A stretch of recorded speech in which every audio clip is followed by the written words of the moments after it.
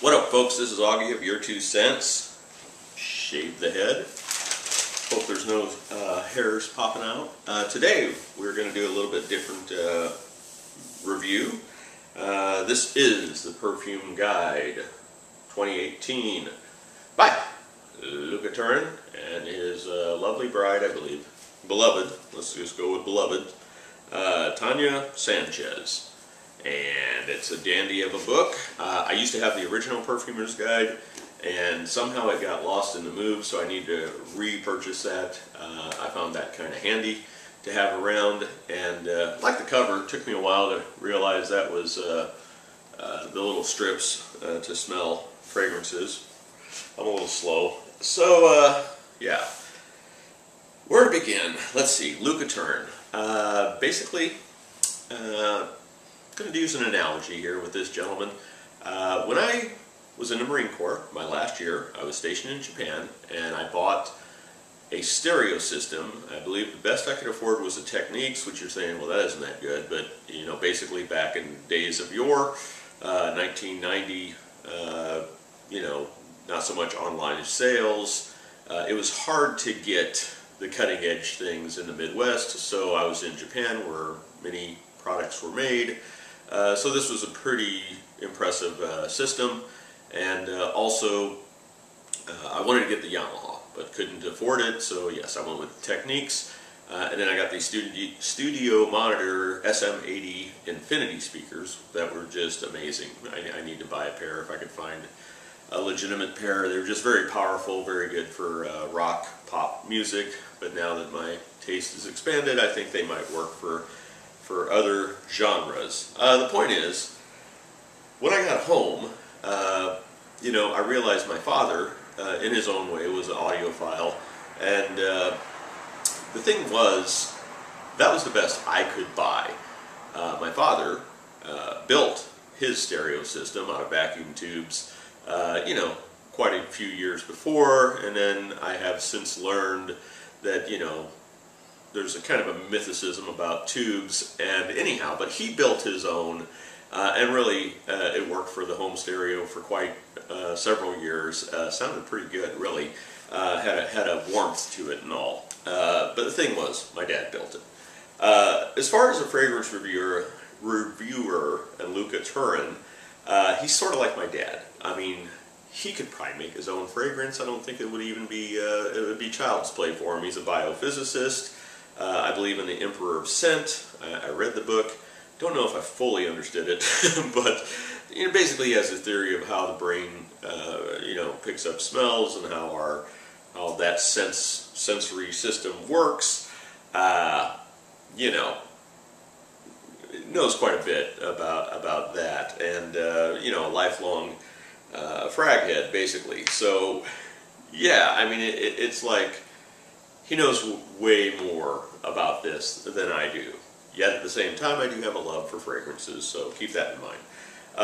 Also, the number of scents that him and his partner in crime have smelled is a ton of gallons upon gallons of fragrances. So throughout his lifetime. So yeah, that's quite a big deal. Another thing about the guide, and I will get into actual parts of it. He does have some negative reviews in there, but keep in mind, the medium's different than YouTube. I mean, if I would put out a lot of negative reviews, you know, one, you know, I guess you could kind of alienate yourself of some of the newer fragrance manufacturers, but I'm sure they'd still sell you samples or whatever. But also, I don't know, it's just if I don't like something, I just don't review it. Whereas, you know, this medium, any review is probably worthy of putting in a book. So, you know, it also fills space, and you have pages that get filled up. So I could kind of see the need for that. You know, but keep that in mind when he's reviewing all these fragrances, and he's smelled so many. There's some negative reviews, okay? And sadly, I shouldn't say sadly, it isn't probably so much an amazing thing that there would be negative reviews by Luca Turin. What would be sort of amazing is that he has 5-star reviews of fragrances that are still just came out, which if you think about that, I mean, he has been around doing this quite a while. So, keep that in mind. There's some darlings of the frag com in here that do not get a lot of love. Some of them are the more high-end niche type fragrances, which don't bother me too much because I can't afford most of those. But then the other ones are just independent makers who are just starting out, and come on, man, they're just starting out. But he's honest. He's honest. He didn't like some, but then when he does like it, he'll be honest about it. So let's just get into it. I wanted to kind of compare my reviews to his, the few that overlap. Both essays at the beginning by Tania Sanchez and Mr. Turin are very well worth reading. You get some good knowledge of what he is considering. And I'll just give you an example. Aqua Amara, this is my little travel pack one here. I love it. I'm going to read it real quick. He gave it 4 stars, put it down as a bitter citrus. In the buoyant years following World War II, there appeared in Italy a series of delightful masculines based on pine and citrus, most famous Silvestre, which I do not have, by Victor. While intense on the top note, they faded away rapidly to a quiet dry down. They were intended to broadcast the sort of intimate elation one feels when the sun shines bright and the shower water is hot and abundant. Times have moved on. Pine and citrus are now largely regulated to functional fragrance, and both cheerful masculinity and undershirts have gone out of style, I guess. What's a gleeful guy to do? Bulgari and perfumer Jacques Cavalier, he of the sublime but doomed Feu d'Essai, probably pronounced that wrong, may have found an answer. Guy Laroche's Horizon, 1993, and more recently the appalling light blue D&G had already gone there, but this one actually works. Aqua Amara plays the woody citrus accord in minor mode, makes the lemon so dry that no one will think of Eau de Cologne, adds a complex cluster of abstract watery notes that go on forever and turns the volume right down. Clever, interesting, subtle, especially when sprayed on fabric. Jeremy Fragrance recommended it, and I like it too. That was my commentary. Let's see. Aventus, and I'm going to quit reading it after this one. He gave it 4 stars. Citrus Fourgère. This creed seems to have receded. The creed seems to have receded somewhat lately. Its followers mellowing from unhinged loons to mere swivel-eyed fanatics. I have always been skeptical of creed's patter. Perfumers by appointment to a variety of dead people who can't demur, and less than impressed by many of their purportedly superior fragrances. Kind of like the Fragcom. We're in step there. Aventus is a hugely successful masculine, and has been described to me by otherwise sane women as irresistibly sexy. So a sniff on my part was in order. It turns out to be a very nice, dry, citrus fruity, with an impressive ability to radiate a warm, spicy aura all around. Good stuff. What the ladies say is what I'm going to spray, another wise man said. He has a little bit of that in there. Also with all the reviews, when it says LT, that's Luca Turin. When it says TS, that's Tania Sanchez. Keep that in mind. And now we're going to have to go through the ones. Here we go. And this is what I was saying about the young reviewers. Carpe Cafe, don't have my sample here, by Gallagher Fragrances, 3 stars, vanilla coffee.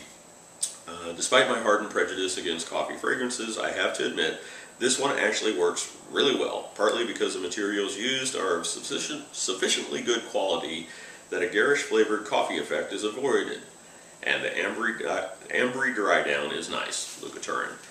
So yeah, he does look at like Gallagher Fragrances, and I think Gallagher does pretty good. I mean, there's some he likes less than others, but he seems, to give him a nod. Zoologist, I personally thought took a pretty good beating. I haven't ever really smelled any of those fragrances, but he did really like one a lot. I don't know, Frederick Mall, which is not a small house, but some of those, not liked. Imaginary Authors didn't do too hot. There's one I'm forgetting, but let's see. Do I have it written? No, not written down. But yeah, so you know, but you know, that's a 3-star review from a guy that has smelled almost everything, so it seems. So I don't know. Take your knocks with that one. And this is weird because I can never find this. I had 2 L'Artisan fragrances that I really liked. I brought to you, and here we go. Boucliers de Provence by L'Artisan Perfume, 2 stars. Soapy leather, not unpleasant, but confused lavender leather affair. There you go. You have 2 stars. Even worse, I think he kind of slams Nior Exquisite. Probably saying that wrong again, but I am from the Midwest. Let's see here.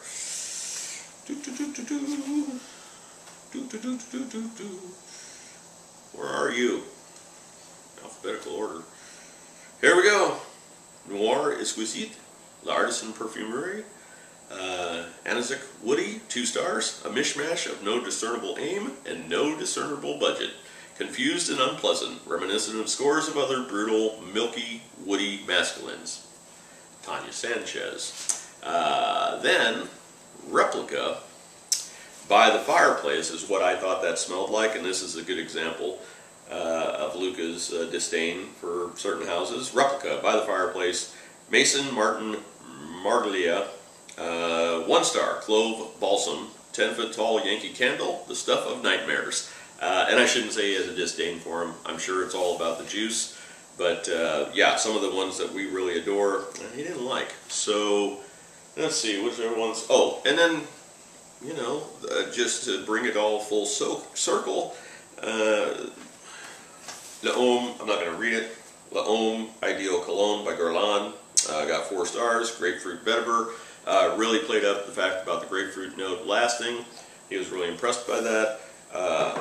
You know, gave it a good thing about Terry Wasser. You know, pretty good sized paragraph, took up about a half a page. So, yeah, you know, he liked that. The only thing I could say about the guide that seems a teensy bit unusual, but it is and it isn't. He likes Guerrilla fragrances quite a bit, and he also seems to always like Nicolai for the most part. Now, the latter one, I know New York was his signature scent. It was in the previous guide, I think, for about a decade. So yeah, he has some fondness, probably some connection, you know, like a rapport with that house, I mean by that. And Guerrilla, yeah, he you know, seems to like it. Is there anything wrong with either one of those? No.